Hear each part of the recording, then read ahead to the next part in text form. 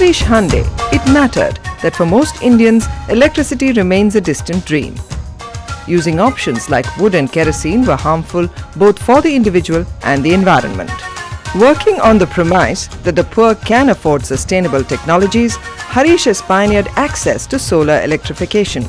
By offering an innovative combination of customized lighting systems and innovative financing schemes, he has ensured that the benefits of electricity reach both the urban as well as the rural poor. Children can study for more hours. Vendors can work well into the night. The extra money, a welcome increase to their earnings. Many have become entrepreneurs, charging and distributing solar-powered lights.